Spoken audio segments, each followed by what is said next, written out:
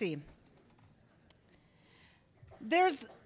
There are concepts in each one of our program of studies that explicitly support the development of numeracy. You need to be aware of numeracy in all subject areas to help draw the connections for our students. Some examples include, but they're not limited to, in math, number sense, operation sense, patterning, geometry.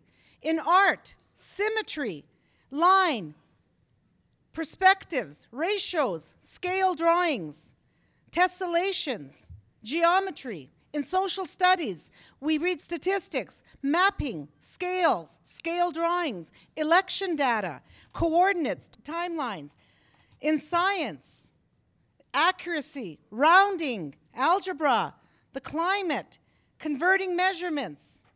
Language arts, the vocabulary, explaining, justifying, interpreting, discussing. CTF, CTS, reading measurements, proportions, ratios, 3D designs, music, time, speed, fractions, patterns, phys ed, time, distance, speed, measurement, religion, numbers, patterns, probability. The list goes on and on and on. How can you incorporate numeracy into your days? Ask questions such as, how could you sort these? How many ways can you? What happens when you? How many different can be found? What's same about this? What's different? Use the Venn diagrams. Use graphing. Use timelines.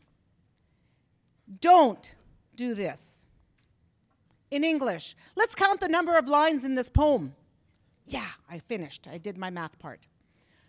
In art, don't calculate the amount of paint needed to cover the canvas.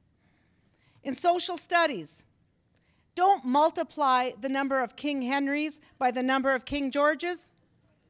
In phys ed, don't time yourself running 100 meters and then take a pulse and then draw a graph. Asking a simple question in your subject, where's the math in this, is not developing numeracy skills.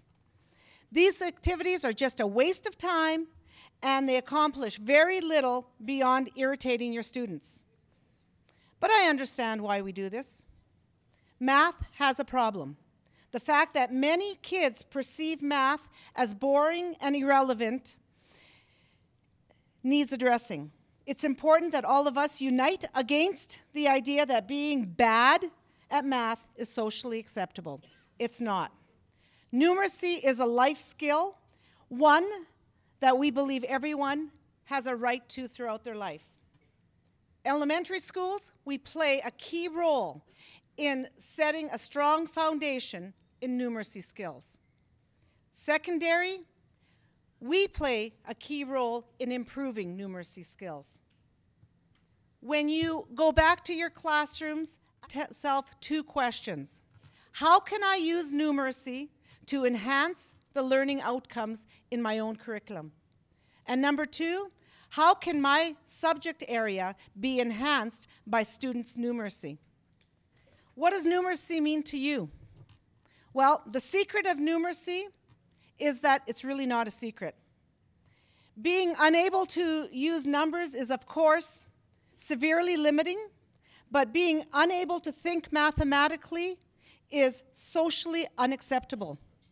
We use mathematical thinking all the time. The trick is to make it explicit to our students. If you explain how your subject area uses math, uses numeracy to organize and express ideas, then maybe slowly the prejudices will start to shift. I commend Edmonton Public Schools for making this giant leap forward and coming up with a numeracy guiding document and an action plan. It takes ongoing, intentional work to create and sustain a school culture that will recognize, emphasize, and reinforce a cross-curricular approach to numeracy. As teams, you explore a school-wide capacity-building approach to numeracy, you will not be expected to replace the special expertise of our math teachers, but you'll be expected to encourage colleagues to highlight the numeracy in all of our subject domains.